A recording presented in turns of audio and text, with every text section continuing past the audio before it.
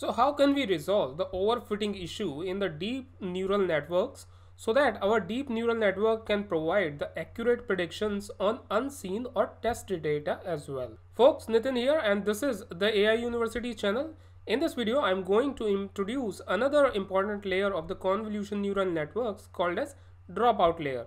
It is very important in order to address the overfitting problem in deep neural networks. So in machine learning, regularization is the way to prevent overfitting by adding a penalty like L1 and L2 to the loss function. In deep learning, we will see how to make use of dropout to avoid our neural network model getting overfitted.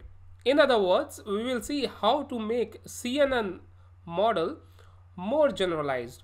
We will also learn whether this dropout layer should be placed before or after the activation function or layer. So we will be talking about regularization in a neural network. So watch this video till the end. If you are new here, then consider subscribing to this channel, or if you have already subscribed, then click on the bell icon to receive the notifications about hottest technologies of 21st century. GitHub link for all the required Jupyter notebooks is given in the description section. Please don't forget to like and share this video.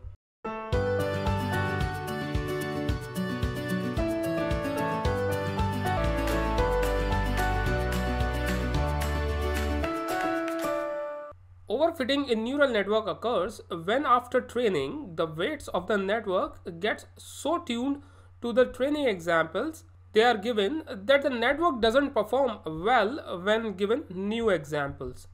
The idea of dropout is very simple. This layer drops out a random set of activations in that layer by setting them to 0. It's an approach which helps out reducing interdependent learning amongst the neurons. Actually, during the neural network training, there might be chances that neurons can become codependent on each other, and as a result of which their weights can affect the optimization process of other neurons. This can cause these neurons getting specialized on training data, but when we provide a new unseen or test data to it, it performs very bad, hence resulting in overfitting problem. Convolution neural networks are very notorious when it comes to overfitting problem. So how can we resolve this issue then? Well, there are two ways to resolve it.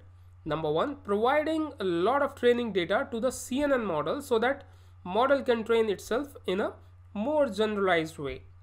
Number two, incorporating dropout layer. Since this video is about dropout layer, we will focus on dropout regularization technique only. So let's quickly see how it works. Consider we have this neural network where we have one input layer, two hidden layers, and one output layer. Each of these layers are interconnected, as you can see here.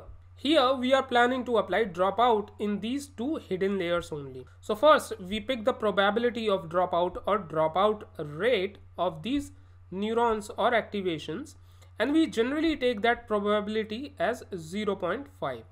This is because 0.5 is somewhat closer to optimal value.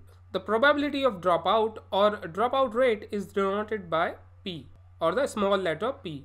Now if you want to get the exact value of p for your particular neural network, then you can make use of hyperparameter optimization techniques like grid search, random search, etc. This 0.5 or 50% probability tells us that there is a 50% chance that any neuron here can be dropped out or knocked off. So basically, based on this probability value, the neurons are picked randomly in order to get dropped out or get inactivated. But wait, what do we mean when we say neuron will be dropped out or inactivated?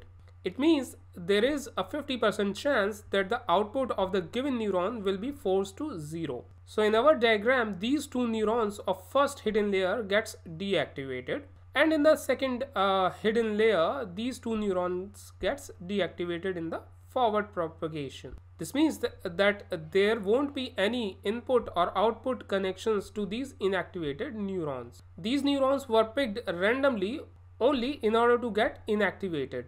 Hence, we will have much fewer neurons to train depending upon the probability we pick. Now, similar processing will happen in the back propagation also. That is, whichever neurons are currently activated, only those neurons weight will be updated during the backpropagation. In other words, we backpropagate through the neurons which are currently active or the weights which are currently active, since we don't have any connection with deactivated neurons. So essentially, through these active neurons and backpropagation, the neural network allow itself to retain the prior knowledge and possess some newer knowledge in the next forward propagation iteration. So it is keeping both newer knowledge as well as prior knowledge to reduce overfitting and hence generalizing the model as a whole. If you are not aware of concepts like backpropagation, loss function, model training flow in neural network, then you can watch this series, link of which is given in the I button above. So this was the one complete cycle or iteration with respect to neural network training. In the next iteration also same thing happen, where some of the nodes based on dropout rate or probability will be selected randomly again and then will get deactivated. Now this all happened when model was getting trained on training data. What about the test data? What do we do in case of test data set? Well, we just multiply the output of that layer where we have applied dropout with 1 minus p, where p is probability of dropout. And this will be applicable for any layer where we have applied dropout. Let's now come on the question of whether the dropout should be placed before or after the activation function. Well, as a thumb rule, a dropout should be placed after the activation functions other than ReLU. So folks, this is it for this video. In the next upcoming videos, I will cover explanation of various other layers of convolution neural network before we develop any image recognition, object detection related project. So here is today's question. If we drop out few neurons from the neural network model, then what happens to its input and output? Please post your answers, comments in the comment section given below so that I can get a chance to incorporate your feedback. You can also post your technical questions in the comment section and I will try to answer the same. If you are watching this video and you are not already a subscriber to our channel, consider clicking that little subscribe button. In case you have already subscribed, then click on the bell icon to receive the notifications whenever I will release a new video. So thanks for hanging out with me guys. I will be covering next topic in the upcoming video. So keep on watching. Thank you.